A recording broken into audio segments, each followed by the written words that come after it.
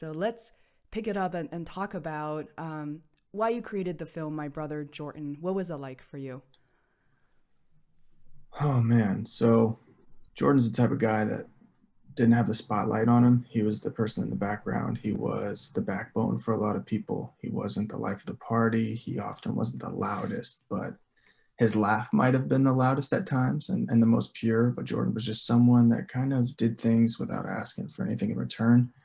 And my relationship with him through life and through cancer and then through his death never changed. It wasn't like an epiphany after he died going, man, he was really great. I knew before and I definitely knew after. And so I know death does a lot of different things to people individually. And for in Jordan's case, a lot of the people around me just didn't quite know how to speak about him. And I know death is something that's not easy to talk about, and not a lot of people are fluent in it, and it's not taught or I think thought about enough.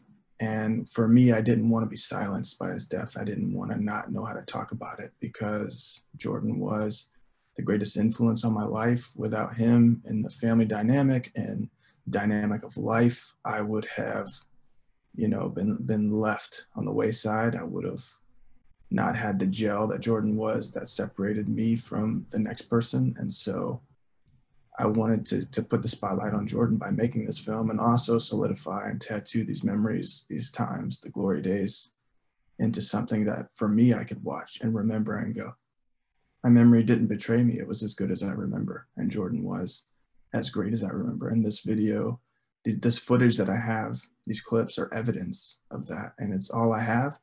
And so normally when Jordan was alive, when you if you had met me, you would have met Jordan, and if you would have met Jordan, you would have met me. And so obviously that dynamic is no more. So I wanted to make a film so I could give you the best shot that I had to let you meet Jordan if you got to meet me. So all that said, it was to put the spotlight on Jordan, someone who is like that normal person, not extraordinary.